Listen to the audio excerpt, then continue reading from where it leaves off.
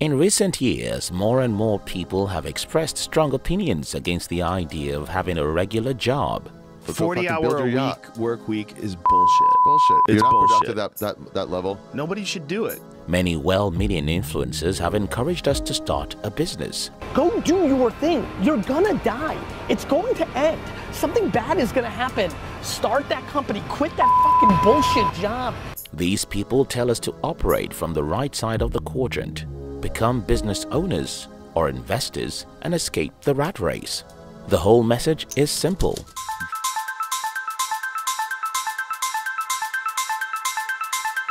Dream big. But there is a problem.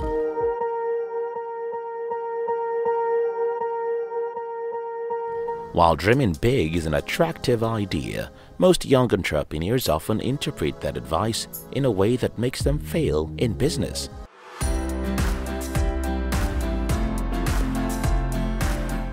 On Tuesday, 13th December 1864, the president of Paraguay, Francisco Solano Lopez, declared war on Brazil.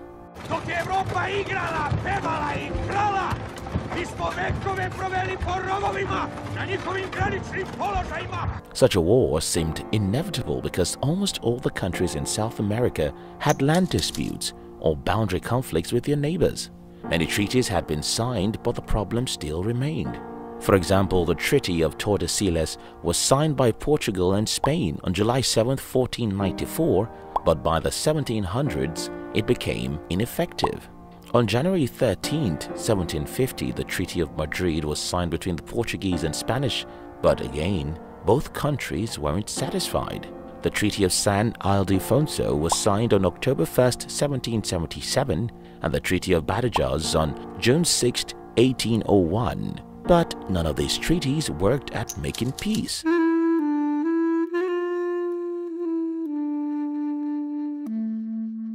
So, among a few other things, by 1864, the Paraguay president, Francisco Lopez, decided to settle the dispute with weapons.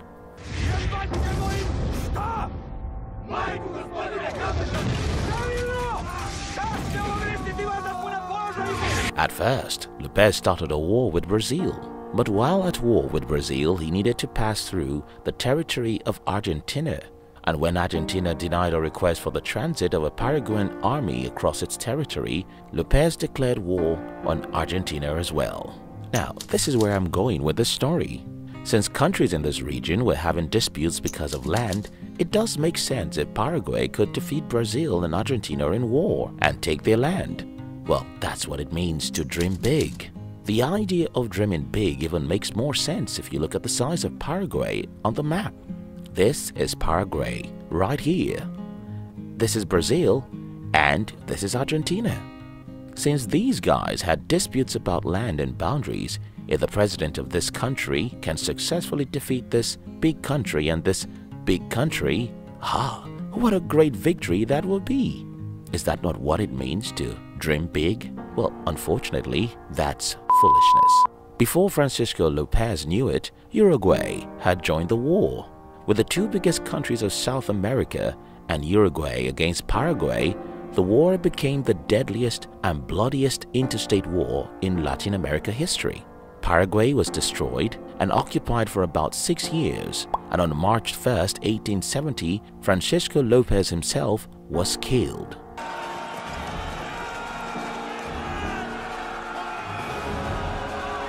While some of you watching this video might think Francisco Lopez was stupid, most young entrepreneurs are exactly like him. Like Lopez, we're this small country. However, we wake up one day and listen to some motivational messages telling us to dream big. The starting point of great success and achievement has always been the same. It is for you to dream big dreams. We then think we can take this country and this country. Many young people wake up one day and decide to start a business, which is a good thing. But the first goal these people set is to make $100,000 in the next 6 months. Some even set goals to make $1 million in the next 12 months. To these people, that's what it means to dream big, and they are very excited about such dreams. But then a few months after launching their business, the reality sets in. I mean, what tends to happen is it's sort of quite exciting for the first several months of starting a company. And then reality sets in, things don't go as well as planned.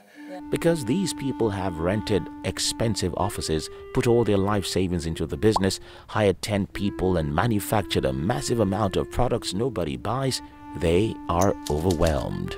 From there on, they do a few other silly things and then lose the business.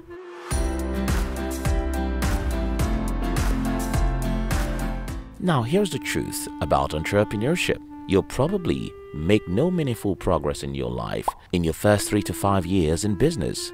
1995 to 1999, we failed. We go nowhere our business because nothing was ready.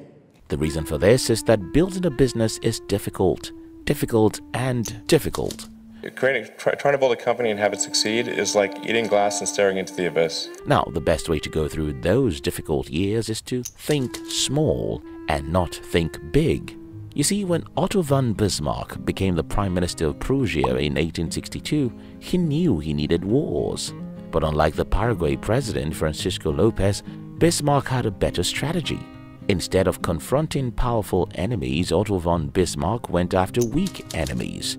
Because of his strategy, his wars were short and decisive. For example, he started a war against Denmark on 1st February 1864, and on 30th October the same year, Denmark surrendered.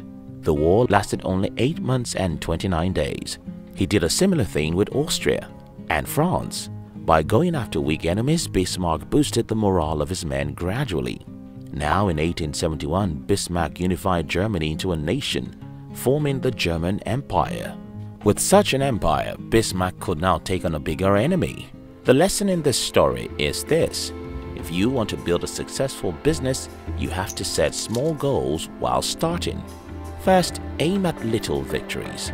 These little victories will boost your morale and increase your self-esteem. With improved morale, you can now take on bigger and bigger dreams. All through history, that's how people build empires.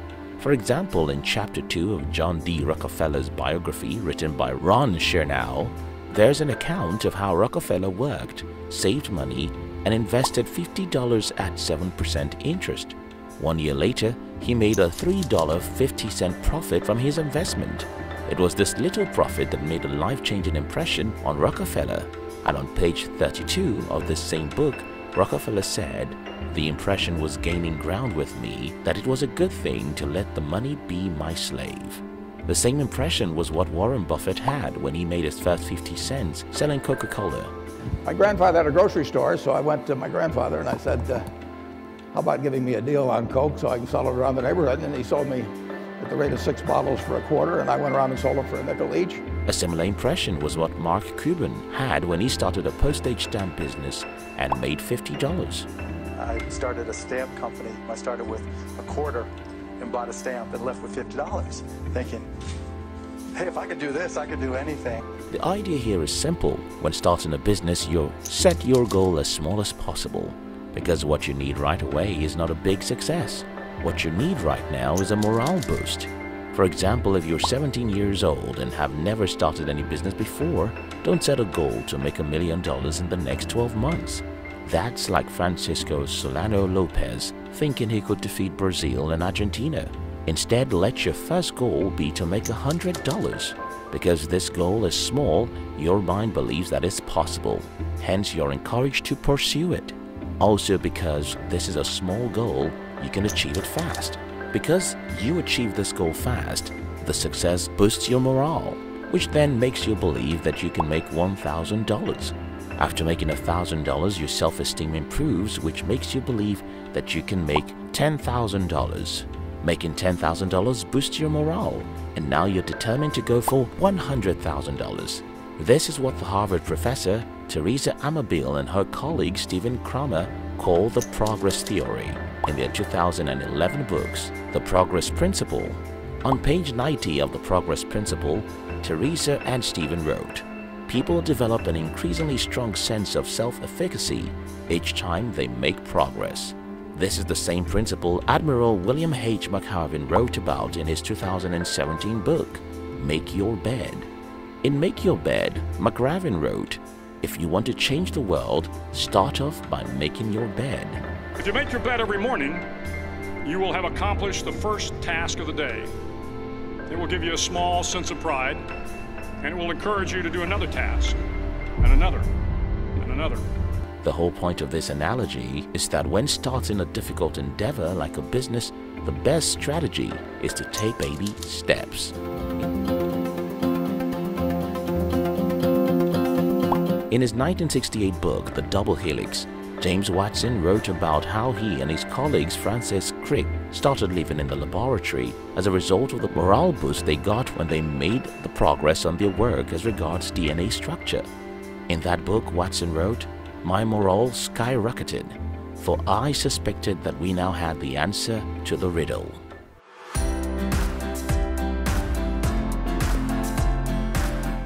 Throughout history, we have seen people who decided to eat an entire shark for breakfast. We know of the French Emperor Napoleon Bonaparte, who in March of 1813 decided to fight with more than 6 countries: Austria, Prussia, Russia, the United Kingdom, Portugal, Sweden, Spain, and a part of Germany. We know about Alexander the Great, who in 334 BC started a military campaign to conquer the whole world.